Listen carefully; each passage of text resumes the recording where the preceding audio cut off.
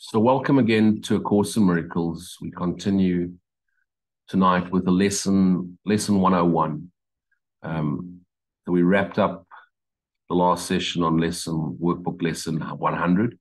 My part is essential to God's plan, and we made it very clear the plan is really just the natural sequence of events where energy which has taken shape, taken form. So the sun's fallen asleep, localized himself as a universe. The universe is the content of the dreaming son of God's dream. And in that dream, he's then localized himself as sentient body minds, 8 billion on this planet. And each one of us is uniquely designed as a fractured part of the dreaming son of God's mind. And each one was fractured in a way to go and search for meaning, search for understanding what the sun is, because when the sun fell asleep, he forgot what he was. The voice for God, God's energy within us, calls us to remember ourselves. And so as each one of us returns through our own unique nature, body, mind, identity, talent, nature, by following the inner guide, which is the silent stillness, the happiness within, the joy, the stillness, which is our true essential nature. As we follow that nature, the plan unfolds through what appears to be the story of our life. But the story of our life is meant to be an effortless flow. It's meant to be a path of no resistance. It's meant to be a path where we spend willingly our time as often as we can in abiding in silent stillness. It's the Psalm 46.10, be still and know I am. That's really what it is. And that's what this lesson is. God's will for me is perfect happiness. What it's really saying, God's will, which is the natural, essential nature of God, which is willpower, not will to will, but the will to be, is God's will is really that we know our true essential nature is the essence called happiness, because God's essence is flow, and flow is natural, and natural is happy. So God wills for us to be in total flow, in the flow which is essential to ourselves, which is our natural nature, the flow. And what is flow? Happiness. When you're happy, you're not thinking, you're just being. And that's what it really is. And so today we will continue with the theme of happiness, which is our natural nature, our essential nature. This is a key idea. Remember, the course is still teaching in concepts. It's a key idea in understanding what salvation means. Now, why understanding? Well, because of the curiosity of the body-mind identity. The ego needs to understand. Spirit has no need to understand because spirit knows itself. And knowing itself is knowing its essential nature. And when it knows itself, knows its essential nature, it knows its nature is the extension of source nature. So it knows itself, it knows its source, it knows God. And therefore knowing our essential nature is knowing God's essential nature. And then it gives us a very bold smack in the ear statement. It says, you still believe, it asks for suffering as penance for your sins. And then it gives you a very, very clear statement. This is not so. So if you suffer, every time you're unhappy, every time you're in resistance, every time you're suffering, from whatever, realize you're out of flow. You're out of alignment with your essential nature. Yet you must think it's so while you believe that sin is real, while you believe that sin is possible, and that God's Son can sin. That God's Son, whether you believe it was just Jesus or you get to the non-dual concept, you realize it's the dreaming mind which dreamt up both you and Jesus and everybody else. Whatever it dreamt up isn't a sin, it's just a mistake. And the old way of beliefs in the dogmatic Christian belief, which is what comes before the non-dual understanding, is some form of path that we embark ourselves, we call it religion, of some form or another, requires a belief in something outside ourselves to which we can look up to or forward to and follow. But as we get into the non-dual understanding, we start to realize that we are the extension energy of the pure energy called God, energy which is just energy, just that energy which is the flow of life force itself. The life force in each one of us is our shared essence with the life force, which is God. God is all life. God is all there is that life force. What appears as people, places, things, and events are temporal blocks, filters, preventing that life flow, that energy, that light from being pure light. The light is now filtered through ideas, and therefore light is seen as objects, space, time, people having experience. And this next 3 paragraphs is why very often students of a course get trapped, because they don't understand what they're reading. What I'm now going to read, these next 3 sections, are explaining what it is not. It's giving us a very clear explanation as to how the mind of man thinks and how wrong we have been. So it's really now explaining what God is not, what love is not, what we are not, what sin is not. Okay, so it says, if sin is real, then punishment is just and cannot be escaped. The world believes in punishment. Look at how many thousands of people, millions of people are in jail or in some form of correctional system. Salvation thus cannot be purchased, but through suffering. That's what we believe. We believe we're meant to suffer. And if you look at the old dogmatic Christian beliefs, it's all about penance. It's all about paying penance for your sins. If sin is real, then happiness must be an illusion, for they cannot both be true. Now, that from a non-dual perspective is obvious. But for someone who believes God is dualistic and duality is real and true, then this makes no sense, because then they would say, but why can't you be happy and this? Well, how can you be unhappy and happy? And then they say, well, it's the natural flow, ebb and tide of things, is like the cycle of the climate and the season. All of that is the egoic concept dream of the mind. It's not true. If sin is real, then happiness must be illusion, for they cannot both be true, is the non-dual understanding. The sinful warrant only death and pain, and it is this they ask for. Obviously, no one asks for it for themselves. We certainly want other people to be punished if we don't like what they say and what they've done. I mean, when we look at a criminal, we very quickly get wrapped up in the idea of that horrible person, that evil. But remember that every single person that has created an atrocity in this world at some stage was an innocent 3-month-old baby that just lay there, completely defenseless helplessness, and waited for mommy to feed it. For they know it waits for them and will seek them out and find them somewhere, sometime, in some form that evens the account they owe God. That's the belief. Sinful warrant only death. They would escape him in their fear, and yet he will pursue, and they cannot escape. And that's where the idea of the fear of God comes from. It's steeped in penance and suffering.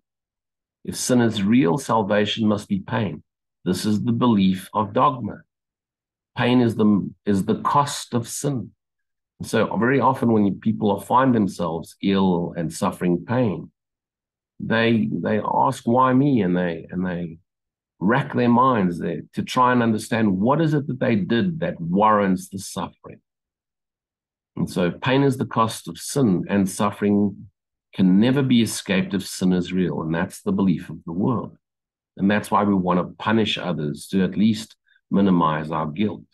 Salvation must be feared, for it will kill, but slowly, taking everything away before it grants the welcome boon of death to victims who are little more than bones before salvation is appeased. Its wrath is boundless, merciless, but wholly just. It's the justice of God and the vengeance of God, and vengeance will be mine, said the Lord. We love to quote that.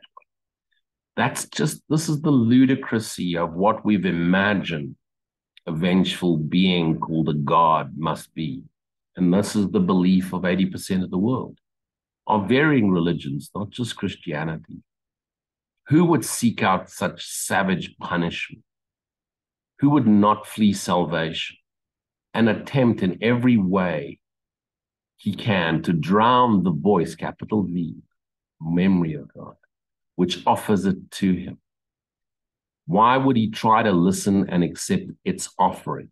If sin is real, its offering is death, and meted out in cruel form to match the vicious wishes in which sin is born. If sin is real, salvation has become your bitter enemy, the curse of God upon you who have crucified his son. And then it makes us feel justified because, yes, God sent his son down as a man to suffer for our sins. God, a being, sent down his son, a being, a man. We beings are going to suffer because we were sinful. We're sinful because of the original sin of Adam. The whole thing is just preposterous, ludicrous, insanity at its worst, with no sense whatsoever.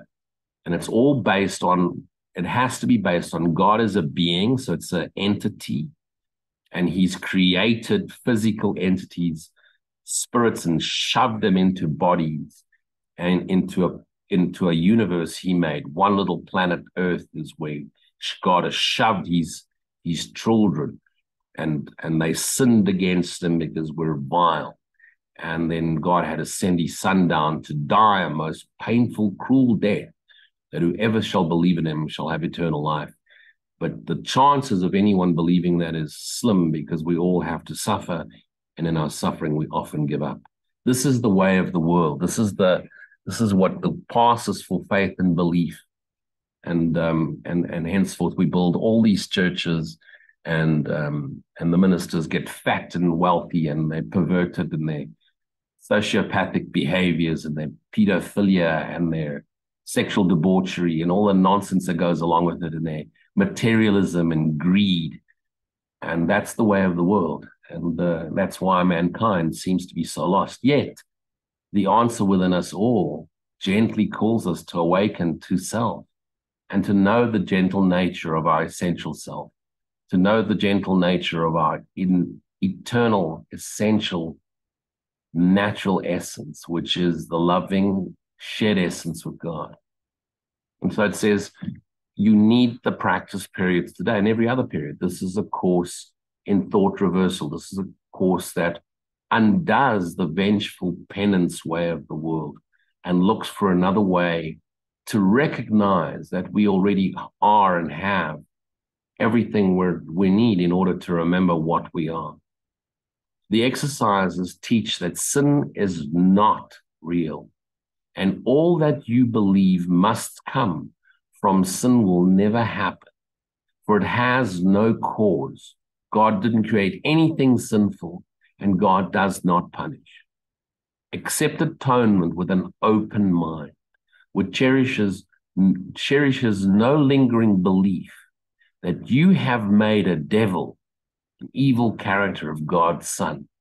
There is no sin. It's simply a mistake. You've fallen asleep and dreamt a dream that never happened in true reality, in God's reality.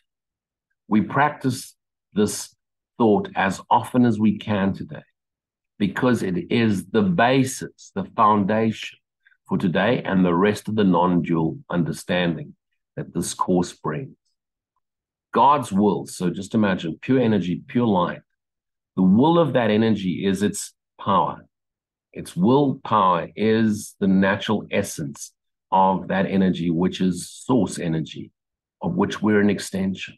And so if we're the extension, God's will and our will are the same. It's the extension which willingly shares itself as the love it is with all of itself and everything that is. And what is there? There's only itself forever extending. God's will for you is perfect happiness because there's no sin and suffering is causeless. The cause of suffering is sleep. When you're awake to self, there is no suffering because there's no sleep as a cause. Joy is just, and pain is but the sign that you have misunderstood yourself and henceforth God, because you'll never understand God until you understand yourself.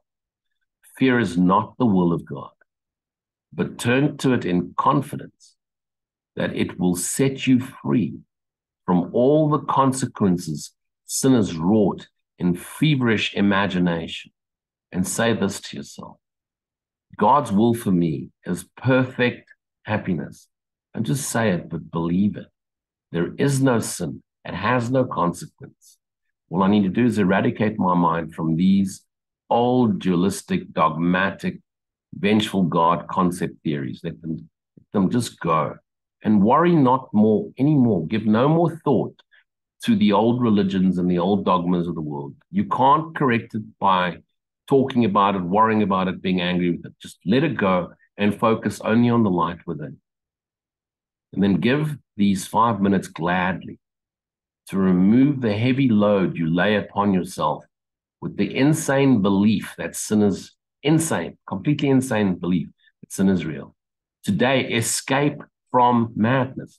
Madness is the way of the world. Madness is not realizing your essential nature. You are set on freedom's road. And now today's idea brings wings to speed you on and hope to go faster to the waiting goal of peace. So the goal is to truly know our nature. Our nature is peace. Our nature is joy. There is no sin. Remember this today and tell yourself as often as you can, God's will for me is perfect happiness. This is the truth because there is no sin. It's simply the error of falling asleep in which the idea of sin, fear, and guilt crept in, a tiny mad idea where the Son of God forgot not to laugh. And that's the important thing about this world is the minute you ask a question, who's asking the question? The minute you're resisting something or grieving something or fighting something or upset with yourself or the world or unhappy within, stop. Find that source of that negativity, that resistance energy, and you realize that there is none. It just seemed to appear. And the minute you gave it attention and it captured your attention and imagination, you spiraled into the becoming the very essence energy that prevented you from knowing yourself. Let that stuff go. Be still and know I am. Gratitude brings about the experience of knowing God's grace. Grace and gratitude go hand in hand. And then that brings us to workbook lesson 102. Because the opposite of being trapped in trying to remember what you are is knowing what you are. And knowing what you are is knowing what is willed for you, as long as you will it for yourself. Willing it for yourself means aligning. To align with your own will is to align with God's will, which is the same will. And that will is lesson 102. I share God's will for happiness for me. So if God is pure energy, and that pure energy experienced in our body minds is happiness, then the natural essence of happiness, which is God, of which we're an extension of, means our natural essence is happiness too.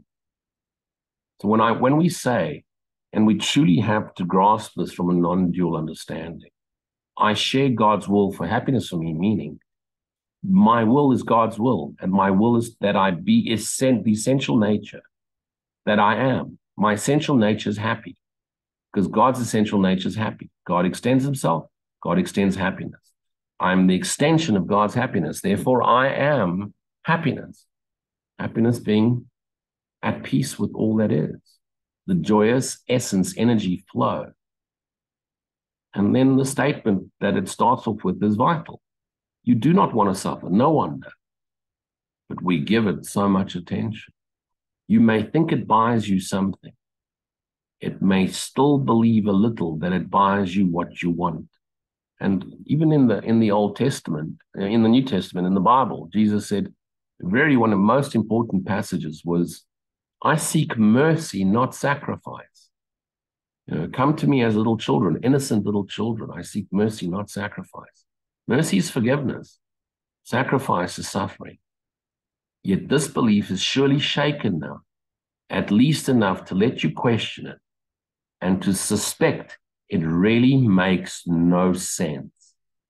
It has not gone as yet. It still lingers on. It still comes back. Whenever we resist anything, it's back.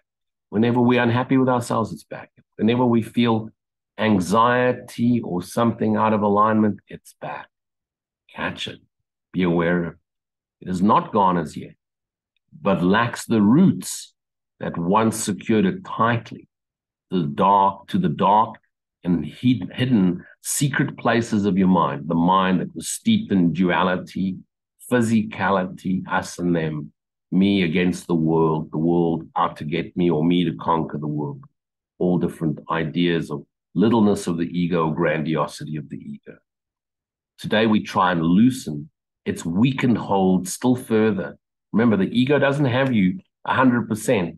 Still grasping onto you. It's trying to dig its heels, but there's a part of us that has awoken to the realization, perhaps maybe just a possibility, maybe it's a little bit stronger within us, but it's becoming our clear conviction. We're becoming convinced as we become aware of our essential nature.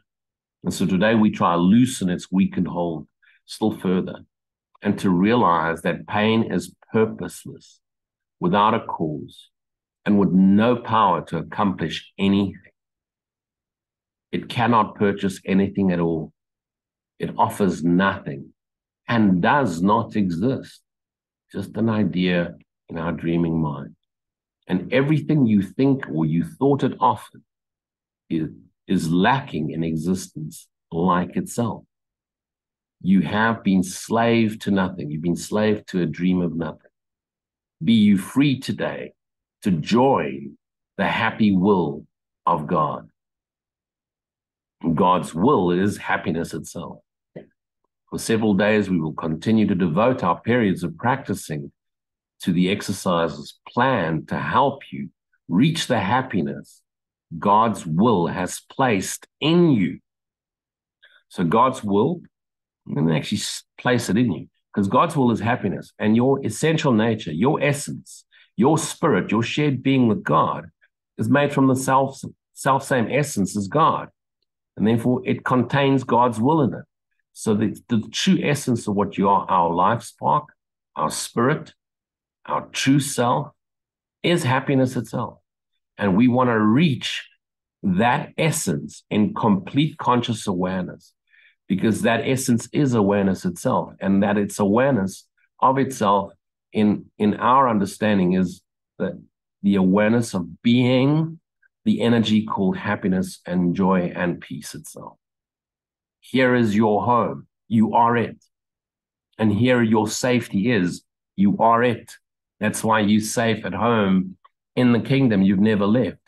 But the body-mind identity, the identity of a universe, the contents of your dreaming mind seem to be all that's real for us. But when we surrender, be still and know I am, and find that essential nature, find our true essence, we realize that's true. Everything else is not. Here is your hope, and here is your safety. Here is your peace, and here there is no fear. Here is salvation. Here is rest at last. We rest in peace awake. We don't rest in peace after death, the dying of the body. There's no death anyway. We truly rest as we abide in silent stillness. Rest in peace is meant for the living, not for the dead, not for the dearly departed off back to the spirit world to return again and do it all over again. And so you begin your practice periods today with this acceptance of God's will for you. You are the extension of God's will. I share God's will for happiness for me, for the entire universe, which is in my mind. And I accept it as my function now. So early on, we learned one of our functions is forgiveness. Forgiveness is the function that dissolves the illusion or idea and then allows us to self-realize our essential nature. And so our essential nature is life force, the love, the joy, the peace, whose essence is our shared essence with God. So when I share God's will for happiness for me, I consciously, knowingly, in my awareness, am aware that my very essence is God's essence. And that essence is happiness, is peace, is joy. And that means that I willingly share myself as I share myself with all the activities of my own dream, thus dissolving the separation idea of my dream and making my dream activities, my dream contents in this dream appearing as universe to realize our true essence is happiness. And so as we learned in 2 lessons back, what you do for one, you do for all. And what one is doing, it's doing it for all of us. So we're all collectively sharing in our collective awakening as we die unto self, as we die unto our body, mind, identity. That's what it means to die unto self. The dying of the ego, body, mind, identity. And the awakening of our self-realization that our essential essence, our nature, is God's essence. Then seek this function deep within your mind, where it is there, awaiting but your choice. You cannot fail to find it when you learn it is your choice and that you share God's will. We are God's will. How can we not share it? God willed us into existence by extending his essence. And as he extended his essence, he created us. We are the extension essence of God's essence. That is his will. So we are that. Be happy, for your only function here is happiness. Happiness being the light, being thyself knowing. Because what the world needs is happy learners who realize there's no vengeance, there's no duality, there's only shared being. You have no need to be less loving to God's Son than he whose love created him as loving as himself. So remember, before you judge anyone in this world, before you attack anyone in the world, everybody's exactly where they are, whether it's singing Kumbaya or being evil little shits in the world. They're exactly where they're meant to be. Don't focus on the world. Don't try and fix it. Don't try and change it. You're not here to save anyone. You're here only to save yourself, the dreaming mind, who is localized as you in your awareness. In my awareness, he's localized as me. In 8 billion awarenesses, he's, well, one awareness. In 8 billion localizations, he's 8 billion localizations.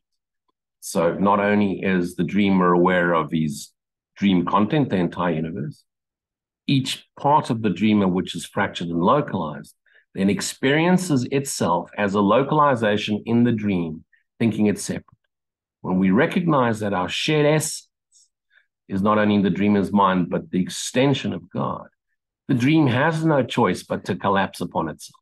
Because now we've seen through the story. We've seen the paper on which the story is written. We've seen the screen on which the story appears. We've seen the blue sky in which the stories of the clouds seem to drift by. But we can never lose the idea of the blue sky or the screen or the paper on which the story is written. We're now aware that we, the dreamer, are the writer of the script called the story of illusion. We put the book away. We dissolve the clouds. We become aware of the blue sky, the infinite lightness of being. We become aware of the screen as the very essence of what we are, in which a myriad of stories appear. And we realize that screen is the essence of what we are. And that essence is our shared essence with God. Be happy, for your only function is to be happy.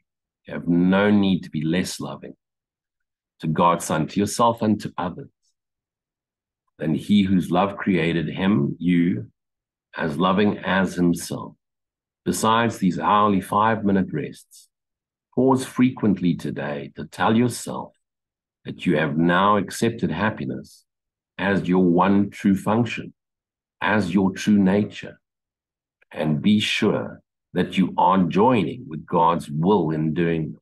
You're not doing it because you're searching for something outside yourself. You're doing this because you're recognizing your essential nature. Your essential nature is happiness. And that brings us to lesson 103.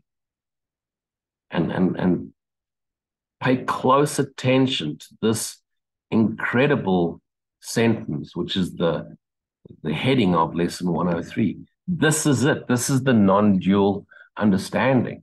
If you get this line, you've got it. You've got it. God being love, love is God, God is love, is also happiness. So pure energy, pure light is love, but we also call that light energy, that love energy, happiness.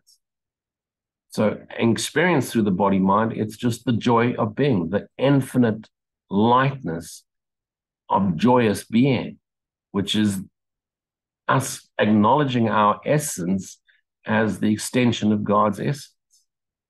God being love is also happiness. Happiness is an attribute of love. It cannot be apart from it, nor can it be experienced where love is not. So if you find yourself unhappy, realize you can't leave God, you can't leave love, but you can think you're somewhere else. So you think you're experiencing a loveless environment because you realize not where you are. Love has no limits, being everywhere, omnipresent like God. God is everywhere. Love is therefore everywhere, and therefore happiness, joy is everywhere, and so is peace, because it's the essential nature of that which is God, and there's nowhere God is not. And the entire universe, which is the content of the dreaming sun's mind, the dreaming sun is still in God. And even though the content may appear to be space-time with matter interspersed, it's still in God's mind. It's still in God's essence. And so the very fact that it's appearing in the sun's mind is given energy by the sun's mind, which abides in the energy called God, love. And so behind the content of the dream is the screen, ever-presence of love. Love is no limit, being everywhere. And therefore joy is everywhere as well. Yet can the mind, asleep, the dreaming mind, deny that this is so, believing that there are gaps in love where sin can enter, error can enter, bringing pain instead of joy. And that's only because the son's asleep unto himself, not recognizing that his very essence is love. And therefore, if his essence is love, his real thoughts and his real imagination must be loving too. And so if it's not loving, he's imagining something he's not. Yet can the mind deny that this is so, believing there are gaps, but believing, not knowing there are gaps. This strange belief would limit happiness in our awareness by redefining love as limited. And what have we done with that limitation of love? We've ascribed it to body-mind, and it becomes special love. And what do we want? We want to acquire it. The story of Adam, he falls asleep, splits himself into two in his dream, and now he pursues his other half. We call that love or attraction, the law of attraction. Or, it's just pure lust and desire to acquire because we don't believe we're enough.